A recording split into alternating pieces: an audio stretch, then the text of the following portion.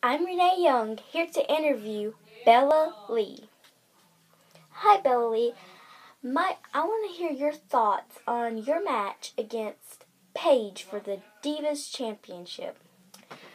Well, Renee, Paige thinks she's all that, but she's not. She is just a conniving girl. And this Sunday, I'm going to walk in as Divas Champion. I'm going to walk out as Divas Champion. And I will prove to Paige that I am the best diva that this division has ever seen. Thank you for your time, Bella. And this is the last question. How do you feel on Charlotte turning on Becky?